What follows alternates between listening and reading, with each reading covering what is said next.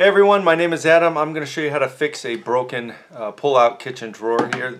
You might wonder why they break so easy. Well, it's two reasons. A lot of times they're loaded with utensils, so knives and forks and things like that, and that's all metal.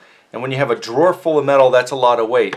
So what happens is, pretend this is the frame of your front of the cupboard, and that's right there. The whole reason why the drawer stops going backwards when you close it is because it hits this piece of wood, the frame, and it stops. Well, if you keep closing the door, especially if you have kids who keep slamming it, it's going to be, it's like something hitting this off every single time. So the second reason why these break all the time is you can see what this is made out of. It's just particle board, and that's really weak. Anyway, so what do? I'm going to use a piece of pine to replace this. I'm not going to replace it with particle board. If you go into the hardware store, you might see something like this. My sister tried to repair one of her drawers with this. This is MDF. You can see, she thought that was wood grain on the end. What you see on this end is saw marks, not wood grain. You got to see actual wood grain. You want real wood. This will just cause the same problem. Actually, this is even almost worse than what she had originally. So don't use this. Get actual solid wood. Pine's fine. A cheap piece of pine will work. And then what you can do, I've already cut this one out, but just put it in the drawer, trace the line across. You know exactly how high to make it. Put it there and trace it up, and just two cuts. Real easy. So I have the piece of wood I'm going to put in, and this is actually thicker than this. You can see the difference there. The actual wood is thicker, and that's even better because it'll be stronger. So the first thing I'm going to do is take out these staples. What I'm going to do is put this piece of wood here to raise it up, and you can see that this little track is now further behind, so I can rest it on this piece of wood like this and hang the staples over the edge of the piece of wood so that when I hit them they're going to come down, not into the piece of wood. That way if I hit this out like this, it's not going to shake this so much that it destroys the joint running down here. So I'll hit it until it's just long enough. If it starts bending a lot, hopefully you can hit it out far enough to grab just with pliers, like this one is. It's bending a lot. Let's see if I can get it. Yeah, that should be good enough to be able to grab. I can turn it here.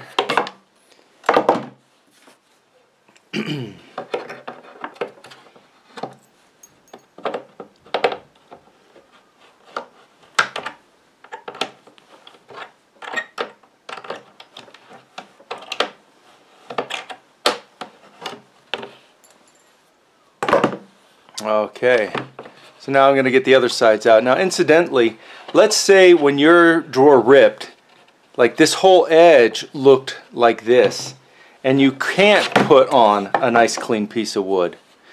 One thing you can do is just run this, take off the track here, and run this through a saw and just cut a new clean edge. Your drawer is going to be a little bit shorter, but at least it will work. If that doesn't work for you, if you're not very good at doing that, you can just mount this further inside. So let's say this is all bashed up and unusable, and you can't cut a nice clean edge. You're not capable of that. We could just drill a few screws in here and put this here. Then turn your drawer around, and now this is the new face, and you can put your face on here. So you just switch the box around. Now you're still going to have these weak joints, but at least it gets you by a bit further. You will need to reverse these around, so flip them from one side to the other. So that's in case this is too ruined to work with, and you can't cut a new edge. Okay, let's take these out here. Again, just hang it over And you really don't want to hit this piece of wood if you know, you're just hanging on to it. You don't want this wobbling and shaking around. You want it secured like this. There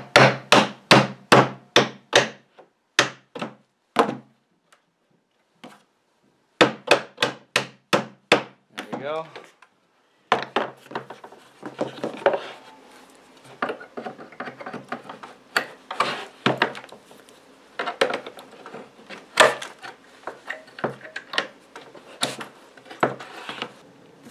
Now we need to take this piece of wood off. I'll start with the handle.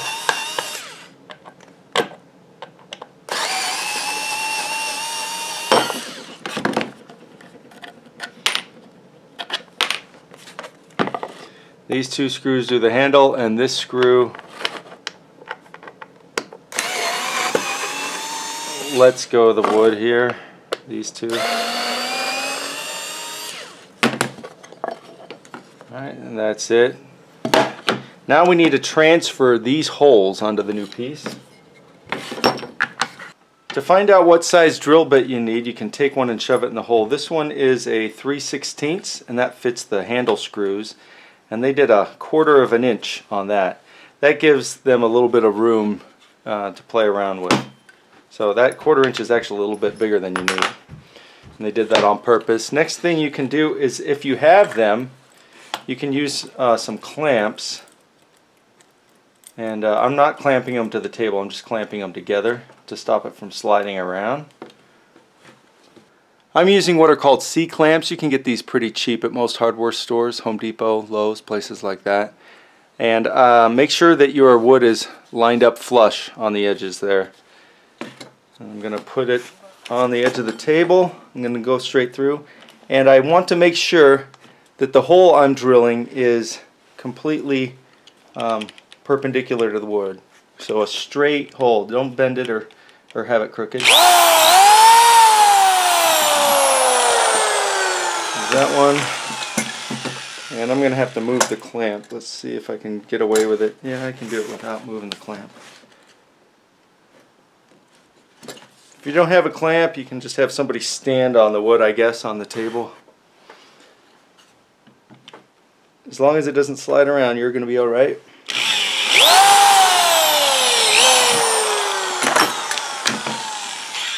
Okay, now I'm going to go to the 3/16 bit and drill out the handle holes.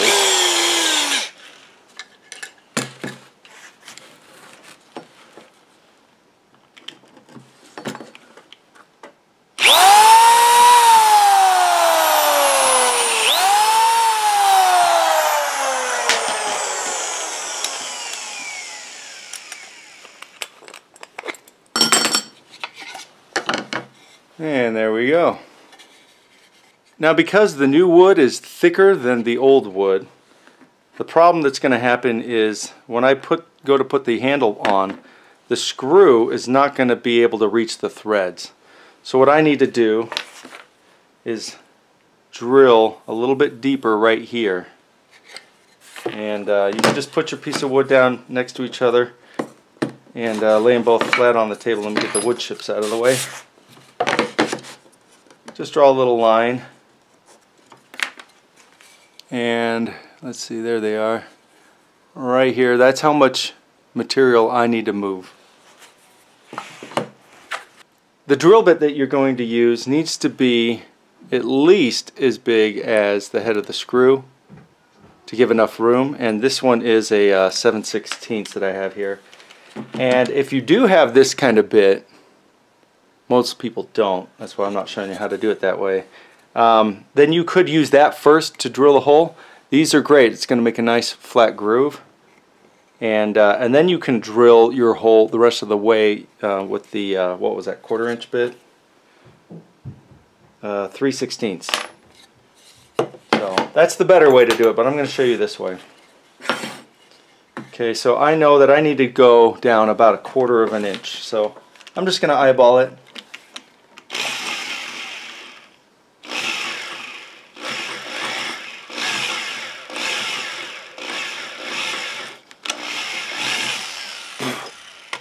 Tiny bit more.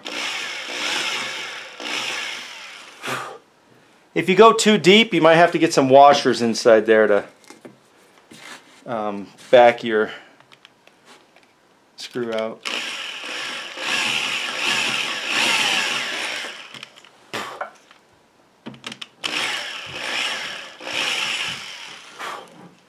And this is looking pretty good.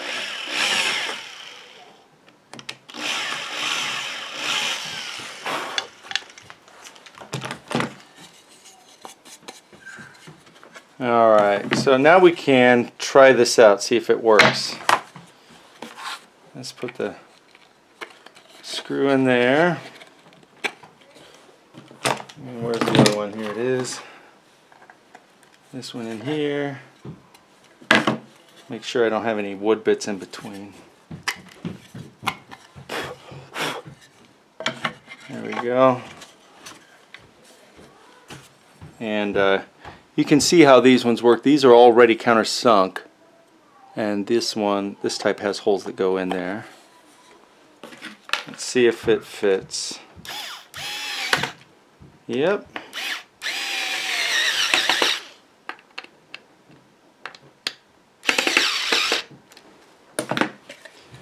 Alright, so that's done. You want to do this part before you mount this wood in the drawer, because it's just going to be easier to work with if you have to take it off and it's not stuck in the drawer.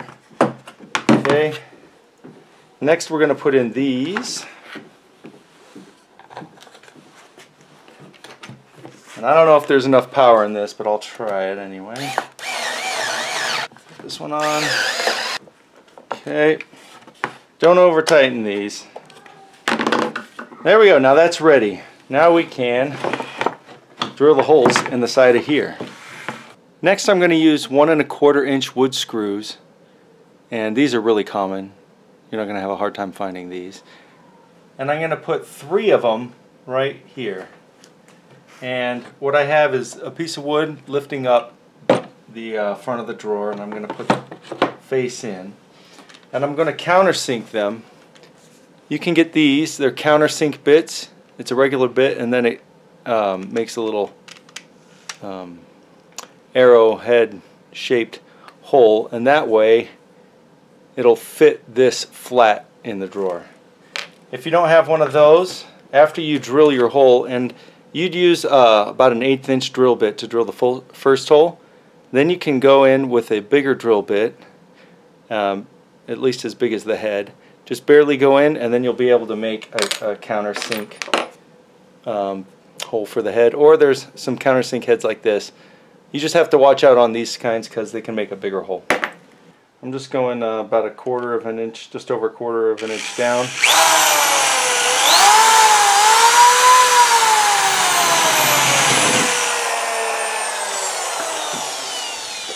And that's what it should look like, just enough for the head of the screw to go in.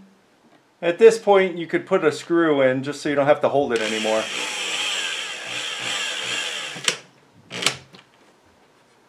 You don't want to over tighten on these. You'll just split your wood.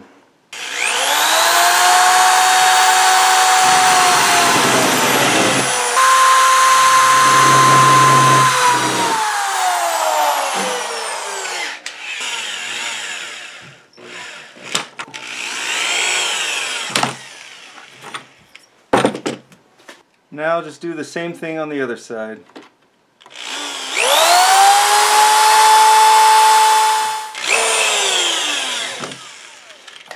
You can also put a few screws on the bottom as well, just like you did on the sides.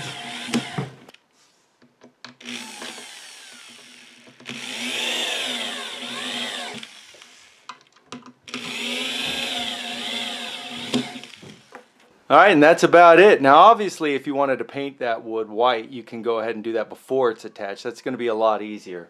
Other than that, it's a pretty simple job. I hope this has helped. If so, please click like and subscribe for more videos like this. And if you'd like to support this channel, you can go to the About tab, click that, and you should see a support button there. Thanks for watching, and have an awesome day.